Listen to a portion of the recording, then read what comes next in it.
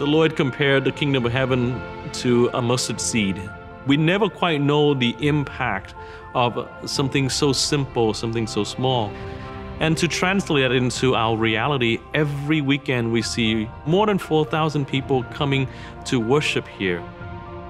Could you imagine the impact that those 4,000 people bring to the community, to their homes, to their workplaces? It is like a ripple effect that continues to expand and expand and expand to the greater community.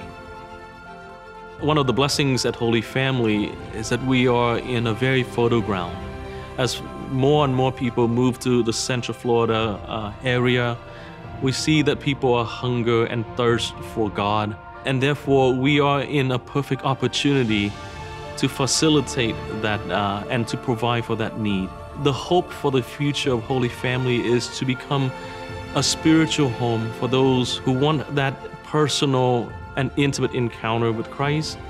And everything that we do here is directed towards that dream, that hope, to provide for a personal encounter with Jesus Christ.